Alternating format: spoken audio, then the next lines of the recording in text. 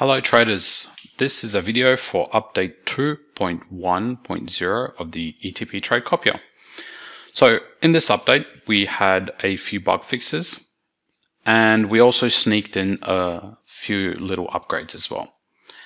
Inside of the Accounts tab, we added the account balance, the PnL closed and opened, the position and the orders. So I'm just going to go short now.